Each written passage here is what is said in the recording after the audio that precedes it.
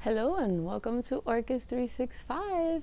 March is here and I wanted to show you this beautiful tessellata that came home with me from Key West. Now it did not have an ID. It was actually rescued off of a very big tree that had to be cut down, and there was about 4 pieces for sale. And when I saw her in the showroom, I didn't know she was for sale. So I took a risk and I gave her some love, because that blue lip right there is everything. And she was on a tree, so the roots are unruly. So I'm gonna figure out what to do with her, but I think I can help her thrive. I'm gonna walk back there and show you what's in bloom. So before I walk into my orchid pergola, I wanted to show you this Encyclia spike. I cannot wait to see them. When they get so big like that, I get nervous. And the plant is over here. And she's definitely looking for the light. Here's the ID. She's a real Cladence. And then one of my very, very favorites that is very special in my collection, because my son picked it out for me when he was little as a teeny tiny baby. Here's the ID. And because I'm scared to touch her, she's leaning over and in bloom. Magical. Magical. It's like a light yellow, then goes white, then pink, and that lip is to die for. Definitely one of my most prized Tourette vandas, only because it has major sentimental value. It's very important to me. And I think this would probably be a Kiki coming out, and another one down there at the base. Eventually I'm gonna have to figure out what to do with her. I usually don't touch them if they're happy. Oh, hope you can hear me fine. That bird has a lot to say.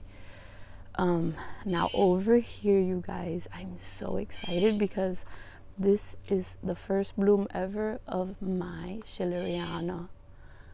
Are you ready? I'm not disappointed, honestly, because she's a small plant. I am so happy. Once you find a way to make this little diva happy, you do not touch her. Just let her be. When I first got her, she was very small. I got her from Yoshi, from Orchids by the Lake, and she did not like that I wanted to mount her. Eventually she got over it. She established herself. The roots are going wild on that beautiful mount from Natalia from Just One More Orchid. And what can I say? I could stay here all day looking at her.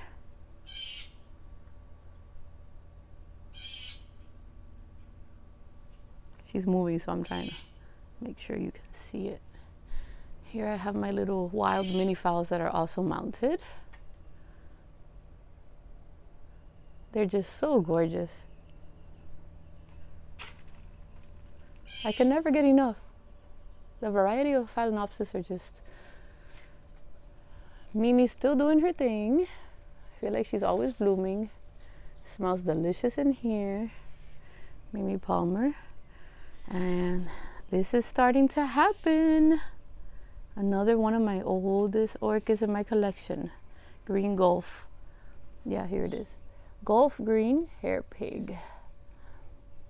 And it's happening. I have to figure out. I'm gonna turn this way. And what do we have here? The one that you saw in Nelson's video. My beautiful, beautiful orange treat. I hope one day I can enter her for judging. She makes me so happy. And the fact that I've had her since she was teeny tiny. This is my indigo blue. It's Black Comet. It's a Cashleata, aka my jellyfish orchid.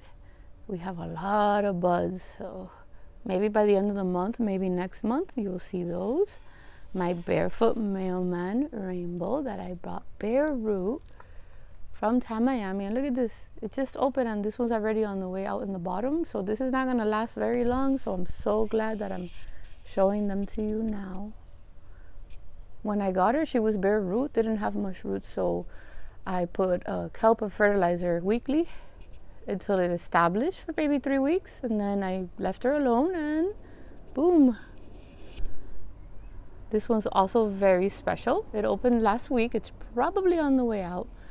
This is the one that my son picked out for me to surprise me when I was working at Miami. And it's so pretty, isn't it? I didn't get a fragrance when it first opened, but I read that it's a native from Trinidad, and it's one flower usually like that, but gosh, it does not disappoint, and I could not have picked a better pot for it. I just want you to get a chance to take this one in, because those flares, oh man, amazing. This is a little division from my mom's nobile that I don't have an ID for. I did see a similar one when I went to Key West, but there's a lot of them. And even though it's so little, I got a good amount of flowers. Such a soft, sweet, subtle pink. And mine just opened like last week, but these don't last as long. Sorry guys, roots in the way. This is the one that I took a picture of standing up with it. I have her suspended with wires on the terracotta pot that she's been in all her life, because I'm scared of touching it. And man, now this one I got a few years ago too, and there's mixed reviews on what it could be. I made her the closest that I have found. I made her an ID. Dawn Marie. And she has more flowers out back there.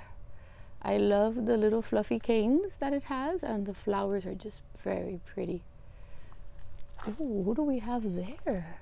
My Dendrobium Amethoglossum is starting to open. It has like 3 of these. Look, I just discovered it now doing this video. So on the next one, you'll see all those spikes. Oops, ran into a spike here. And they're still opening, guys. These last for forever. It's a beautiful one that you saw in the last video. My mini mark. And then I have a variegated fowl that took a hard hit with the cold because I forgot. I'm gonna be honest. But she's spiking. And then I have my Encyclia Randy Alba. Hopefully the spike makes it, because critters love getting into those spikes. Since I have a lot of my fowls mounted back there, it's a little difficult to show you, but they are definitely doing their thing and they look happy. I'm gonna try to see how I can show you. I have the white ones, have one spike this way, and I have one spike facing the complete opposite way, but they are happy and thriving on these beautiful little hammock mounds from Orchid Pottery, Marcia. Beautiful, beautiful stuff. And they are so happy there. I mean, soon you won't even be able to see it, but see all the roots going crazy there? Love it. They are so happy. This one reminds me of a sunset. And these are just beautiful. None of these came with IDs. Sorry for that. We're gonna go. There's a lot of wildlife action going on back here. You're gonna hear all kinds of little squeals and squeaks. I have another sweet surprise back here. I did a video showing you guys how to use my Vanda sleeves, remember? With this one that I got bare root, which is a Coelestis blue, and she's starting to open, and I can't believe I got flowers so fast, and I could not have picked a better color for it. So we have one little flower and the rest will open soon. I'll share pictures. And how delicate and adorable are they?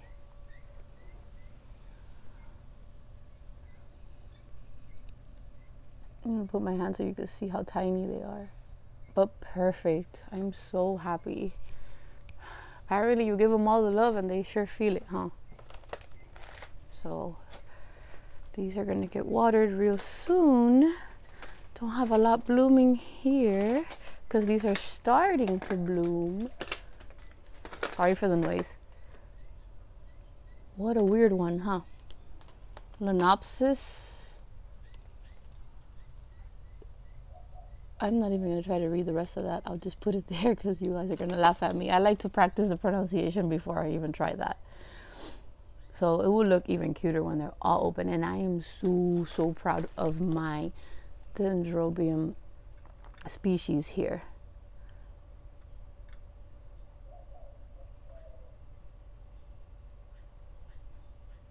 Canaliculatum. I tried my best. There's 4 spikes, you guys. They're still opening and they're super hard to record or photograph, but look how cute these itty bitty Dendrobiums are. It's that little spray of purple. I don't even know. There's just so much going on with this little delicate flower that I adore. So pretty when all those spikes are open. I don't know if I picked a basket that's too small for her.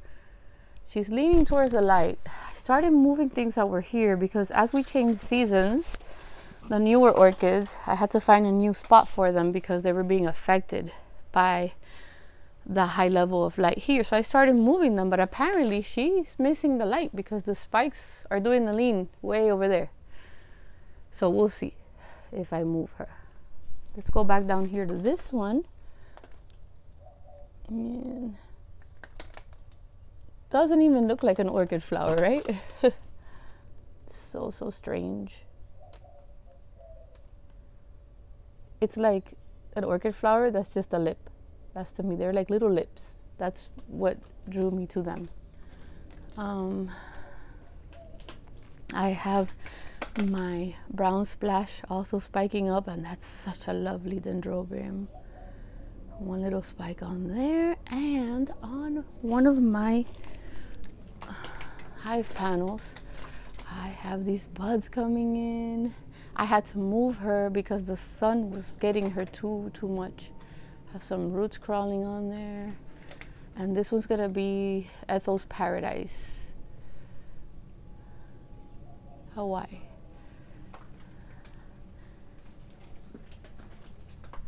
I have my little succulent balcony here with these beautiful concrete works of art from Toria's Craft Garden on Instagram. I got the little gnomes and the little daisy pot for my mini baby succulents. This one's called Bear Paw. Could it get any cuter? Look at these little paws, guys. And they're soft when you touch them. So I put all my little seedling succulents on her beautiful pots. Don't have to worry about them falling over here. That's why they're all here. Nice and sturdy. This was in one of the pots that I made one season for spring. This is my lovely garden kitty from Maria. Look how happy he is. That's my little succulent balcony. Here I'm gonna try to get some more sun vandas and put them all around. Have one over there, have a pot waiting to be done. So hopefully in the Redlands I'll be able to snag some of those sun vandas up. And trying to see if I'm forgetting anything. I know I have inside the seedling house, I have a little twinkle blooming, full bloom, but I think I already showed it to you. So I cannot wait to show you the rest of the blooms that are left to go. I hope that you enjoyed this little garden walk and talk in the month of March. I hope that you all stay safe, and please remember to be kind. Thank you again for joining me. Don't forget to hit that like button. Take care. Be kind. Bye.